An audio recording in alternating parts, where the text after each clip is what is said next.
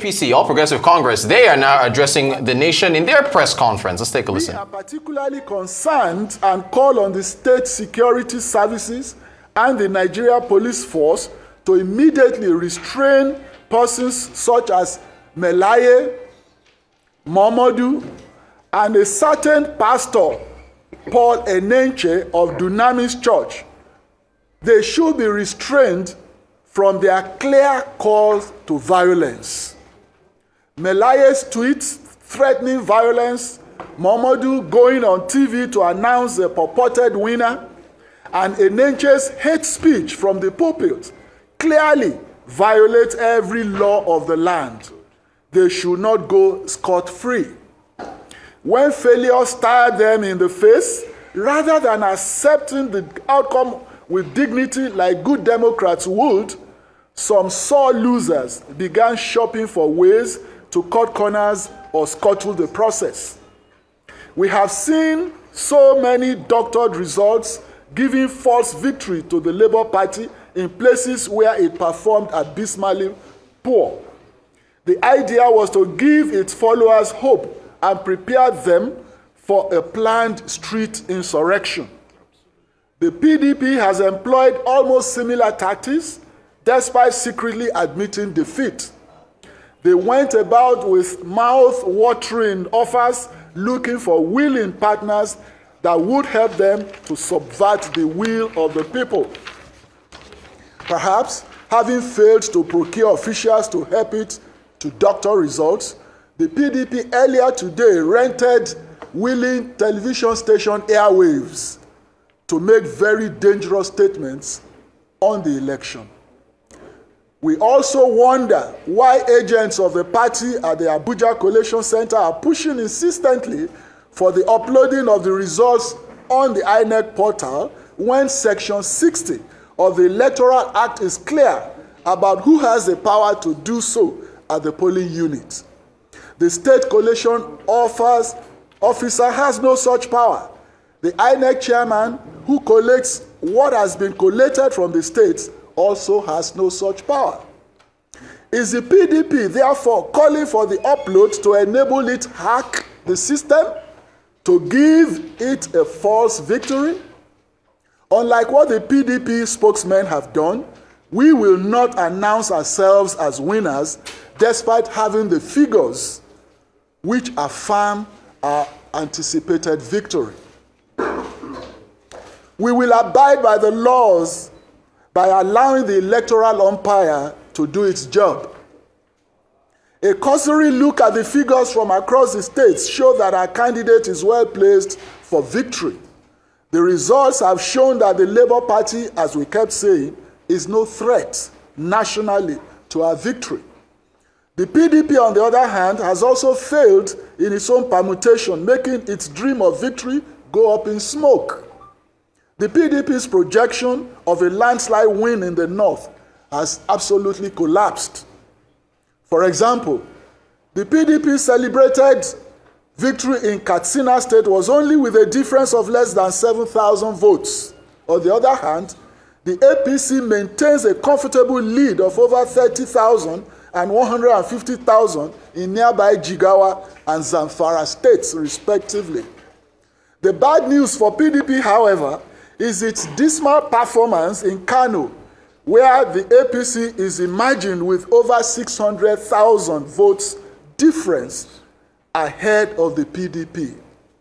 This is a monumental figure which offsets the PDP in the entire north.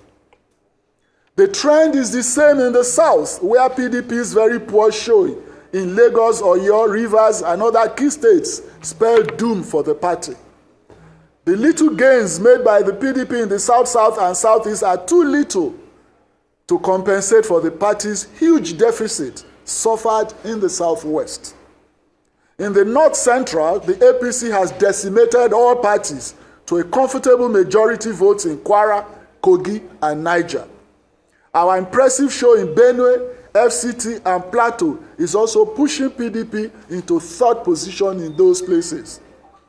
Taken together, we are very upbeat, as the numbers do not lie. We call on the opposition to stop the macabre dance of a dying horse and embrace defeat honorably. There can still be honor in defeat. We once again call for maturity and restraint. Nigerians have spoken through the ballots, and the umpire must be allowed to do its work without harassment or blackmail. Security agents should stay on alert and deal with individuals and groups who are planning to foment trouble. Election is not war. This is democracy at play.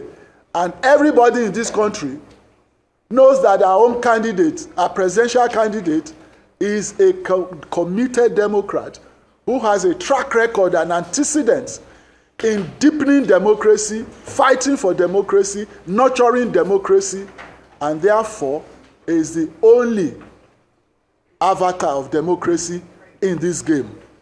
We once again thank Nigerians for subscribing to our message of renewed hope and ask our supporters to remain calm and hopeful, as we will ensure that their votes are not manipulated by any ethnic power-mongering person, subversive elements, or serial losers.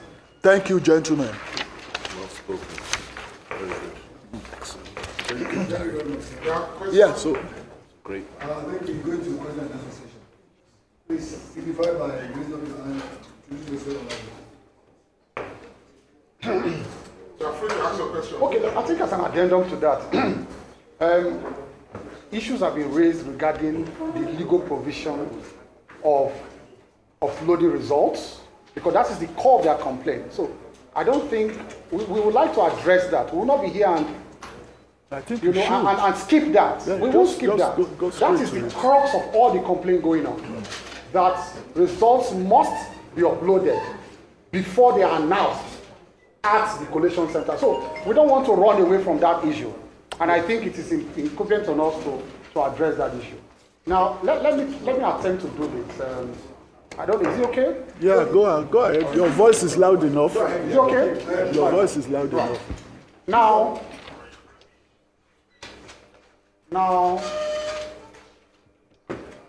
the conduct of elections,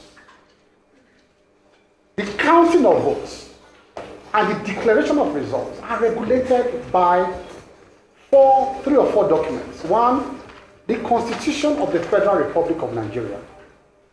Two, the Electoral Act, which subsequently gives powers to INEC to make regulations for the conduct of those elections.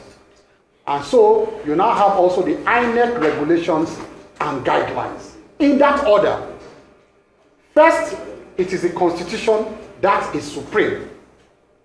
In its supremacy, what the Constitution merely does in Schedule 3 is to establish INEC and gives INEC the general powers to conduct elections into all offices, at the federal level in Nigeria and the FCT. That is for the Constitution. Now, the Electoral Act, if you see, the Constitution now says that the ways by which INEC should conduct those elections should be regulated by an act of the National Assembly. That is what the Constitution says in Chapter 3, in Schedule 3. Now, that is what gave the National Assembly the powers to then make the Electoral Act. What does the Electoral Act say? Because I'm coming to this issue of IREV and uploading results. The Electoral Act, if you look at Section 60 of the Electoral Act, Section 60 clearly prescribes the mode by which results are entered step by step until the announcement of the result. In fact, the provisions begin from Section 45 all through to Section 68. Go and look at those provisions. It talks about manual entry of those results in different forms, from the unit level to the ward level to the local government level to the state level and then to the National Collation Center.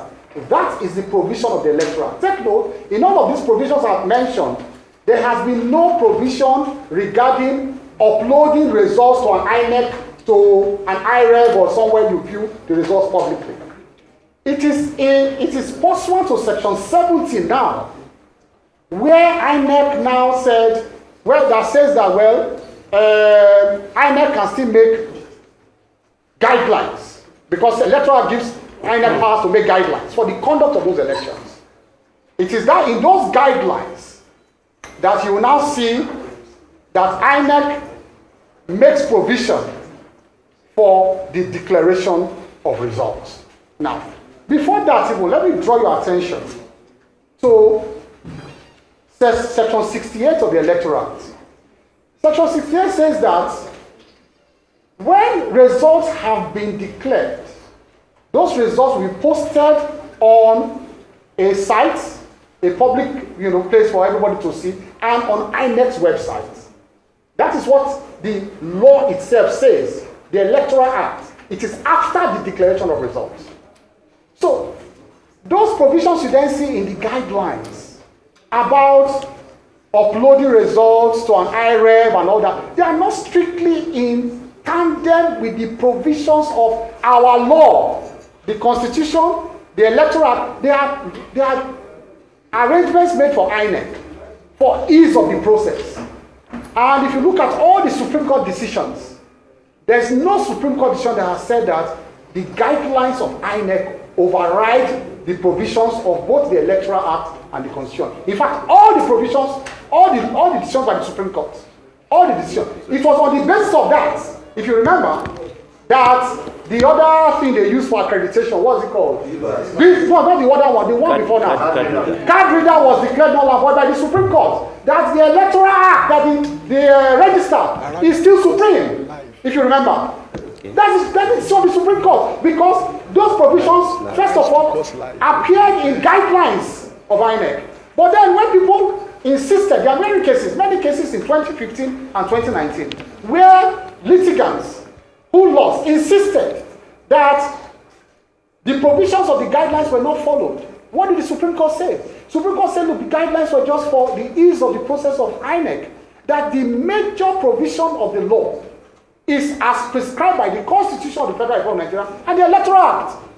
So, gentlemen, what you are seeing going on in PDP is drama without substance. It is drama without substance in law. So, we are ready to meet them anywhere.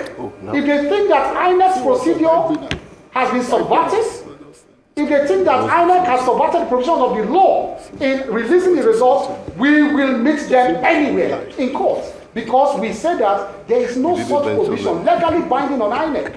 Legally binding on INEC. And that overrides provision of both the Constitution and the Electoral Act. That says that results must be uploaded before they are declared. What the law still recognizes is the manual step-by-step collation until the announcement of the results at the National Collation Center as provided for by law. That's it. There is nothing, and let me tell you this. I want you to simply ask the PDP. It's not God, I mean, for the LP, they have called for the cancellation of the results. Fair, well and good. We'll meet them anywhere. But for the PDP, I want you to ask a critical question to all these drama kings you have seen up and down, making noise without substance. Have you picked up a particular result from a particular state and compared it with the ones your agent submitted? And tell the world which unit has been altered, which ward result has been altered, which state result has. Tell the world. Because your objection must be based on actual figures that were manipulated, not on the procedure. PDP cannot tell us now that they have not seen results from their own agents. I therefore challenge them. I want to challenge PDP. Publish results from ECHAs that your agents took pictures of. And use that to challenge results declared by INEC at the National Collation Center. It's very simple. So I want you to see through the smoke of what they are doing.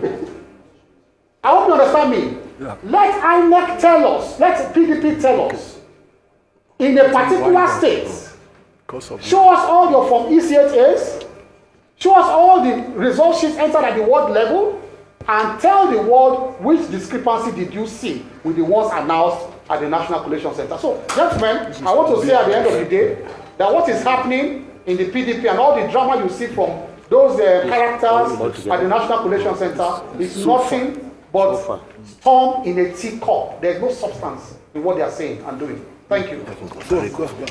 Thank you. No, wait, let me say a few things. Thank you. It's on. Okay. Ladies and gentlemen, let me just add to what Dele has said and what my brother Festus has said. And I just want to say a couple of things very quickly. First of all, it's very clear that the words of Dino Melaye and his behavior today, it's like Shakespeare, a tale told by an idiot, full of sound and fury, signifying absolutely nothing. And we need to be very careful at this stage. We are confident of victory. We know that we're going to win this election because we've done our research, but we don't make noise. We want everybody to be cool, everybody to be calm as we coast to that victory. But what they are doing is trying to heat up the polity, provoke us, intimidate our voters and our supporters, threaten us morning, day, and night, and ensure that we react to them. We won't do that. But one thing I will say, just to add to what everybody else has said, and if you don't remember anything that I've said today, please remember this. The minute those results are announced, and we, by the grace of God, are declared as the winner, we will defend our votes. No matter what Pastor Paul Enenche, Dino Melaye, and all the rest of them say, Dele Momodu, all the rest of them, no matter what they say or do, particularly the Obedience, who have intimidated and threatened our voters, beaten our voters in some parts, particularly in the East, beaten our voters and our supporters. I have all the evidence here on my phone. Threatened them, particularly the women. There's nothing they haven't been subjected to. The minute that result is announced, we will not be intimidated. We will defend our votes. We will protect this mandate. And those that have the idea of a June 12th annulment by creating crisis because they didn't win, they should perish the thought. It will not happen under this watch, by God's grace. Thank you. Questions? Thank you very much, sir. My name is Jide Arutusi. I work for the Nation. This morning, Lagos result was released. And Labour Party had a day in Lagos. What is the position of PCC as well as the position of your principal? Thank you very much for that question. Yeah, we all saw what emerged in Lagos, the results that came out today. The Labour Party had a very slight lead, but a lead all the same, you know. And honestly, we have always said this, and I did say it a few moments ago, that our candidate is the avatar of democracy in this season, in this country today. He has fought strenuously to enthrone this democracy. He has acted in government to deepen this democracy. And he has demonstrated his commitment, unalloyed, unavowed, to democracy. So he's taking it in his stride. We are all taking it in our stride as committed Democrats. Absolutely. Because we do not want anything to derail this democracy, hard fought for and hard won. Now, those who are bellyaching all around, issuing threats that if they do not win, there will be fire and brimstone and all that, I ask you, how many of them were in the barricades fighting for this democracy? They were not there. Yeah. So they do not appreciate democracy. They do not understand the dynamics and nuances and the convention of democracy. So they have no stake in this democracy. That's why they can say there will be fire and brimstone. In fact, some Obedience have been calling for the return of the military. They are not declared the winner of this election. And that is very, very sad. They are arrested. That will show you that these are not Democrats. And I repeat, because they never took part in the democratic struggle, they never acted in deepening and sustaining this democracy, it is easy for them to want to scuttle it. But those of us who were part and parcel of the democratic struggle, we knew what we went through. Absolutely. Our principal went through the crucibles, harassment, oppression, suppression, and the whole works to get this democracy in place. So we are prepared to nurture it. And the result in Lagos is also an eloquent testimony to the fairness of this process. If anything, any lesson is to be drawn from the Lagos results today, it is that when Asiwaju Bola Ahmed Tinubu is eventually declared by the umpire INEC as the legitimately elected president of this country, nobody should complain about the process, because the process has been demonstrably fair and just, as exemplified by the results in Lagos, which we are not even contesting now. We are taking it in our strides as Democrats, but it is a testimony to the freeness and fairness of this process. So let nobody come and complain when we are declared the winner that, oh, they've been rigged out. If we did not rig them out in Lagos, we are not about to rig them out anywhere else.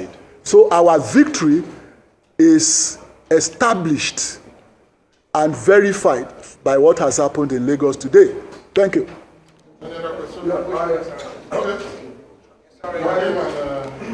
Sorry, there's somebody. Mr. Graham bring me up to speed with regards to section 60, 62, and 64. 62 and apparently 64 of the Electoral Act, which Nigerians witnessed the controversy in terms of whether INEC or it was NTC that had the right to determine whether there was network in transmitting results. I know there was this back and forth. The Electoral Act went to the National Assembly, came back. Nigerians queried the fact that you cannot usurp the powers of INEC and give it to NTC, and I'm sure that was ratted and corrected later on. So I want to find out from you, because I was at the National Collation Center yesterday, and behind the chairman was a projection of results that were also being presented by the various records. All right, we're currently live from Abuja at a press briefing by the APC Presidential Campaign Council. We've heard from Dele Alake, who is a media advisor to the Presidential Campaign Council, who implored the police to immediately restrain Dino Melaye, Dele Momodu, and Pastor Enenche for what he is calling alleged incitement of violence. Dino Melaye via social media, Dele Momodu via television, and Pastor Enenche via the pulpit. He accused both the Labour Party and the PDP of planning a street insurrection and of planning to subvert the will of the people.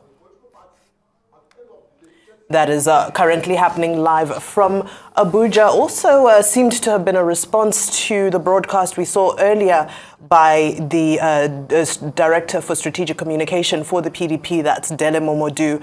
Several back and forths happening. However, what they did clarify, what Bayo Onanuga did clarify during this press briefing, is that they're not trying to join these issues. They're not trying to join the issue that result sheets should be loaded up onto the BVAS, onto the IREV, excuse me. That's not why they've called this press conference. They've called this press conference specifically because they feel that their opponents feel that they are losing and are ready to play dirty tactics. These are their allegations. For me, even, I'm thinking when I see stuff like this, it might incite a reaction from supporters, which I don't think, and you know, from what we heard earlier on from former president of South Africa, Thabo Mbeki, where he was urging for restraint. I think right now everybody just needs to sit back and let the process play out, because tempers are high. There's a lot of distrust in the air. And, you know, making statements like this, whether it's the APC, PDP, or whatever party, you know, making addressing the press and making different allegations, calling for different actions, it might incite a reaction and actually fuel the fire as opposed to dousing the tension. I don't know how you feel about that. I think it speaks to the fact that this is a very competitive election and it's exciting, and the two parties are trying to preempt each other with whatever results come forward. Your point is well noted. You want to make sure you don't incite anyone, but it's incredibly exciting. It's competitive. They've both referenced the Labour Party And so very interesting.